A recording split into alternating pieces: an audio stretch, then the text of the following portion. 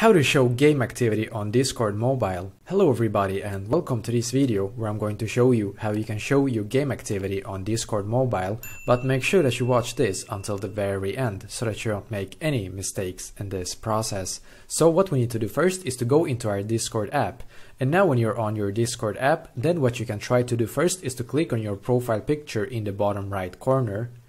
Perfectly. Now when you're in here, then we actually need to scroll down and click where it says activity settings, basically.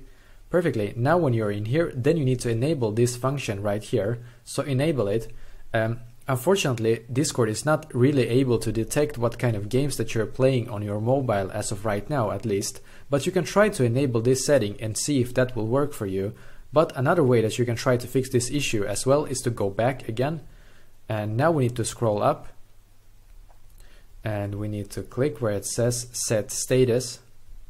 Perfectly. As you can see, it says like online, do not disturb, and invincible. But what we can do instead is to click where it says set a custom status. So click there, and now we can basically write in here something like this.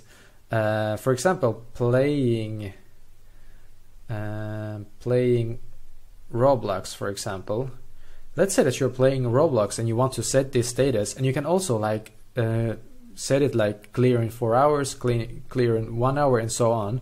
You can also like don't clear it at all, so that you're gonna have this setting like this status setting as long as you don't remove it, basically. But this is like the easiest way to do so, and unfortunately this is the only way to do so right now. So when you're done, just click where it says save in the top right corner.